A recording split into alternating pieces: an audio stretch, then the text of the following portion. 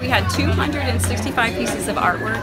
We had about 27 schools, middle schools, high schools, and elementary schools. And it gives the secondary, middle school, and high schools the opportunity to have a venue.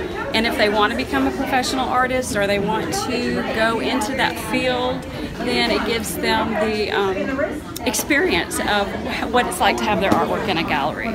Originally, this piece was hung with a mirror, and you're supposed to view it through the mirror. And it's titled backwards because it's viewed literally backwards. And then also, it was supposed to put you in a position where you saw this figure yelling at you, screaming at you, and you realized you didn't want that happening to you. So this was originally a way to spread the word of feminism. We wanted to do it in a way of love and kindness. So we wanted to put people in a position to realize that they didn't want others screaming at them, so not to do that to others when you're spreading the word. I made like this part like a pitch pot, and the tongue I made with my hands too, and then the teeth I kind of made like a triangle too, but it was kind of hard. Yeah. How did you get the idea to make a cap? I saw a picture and I just did that one.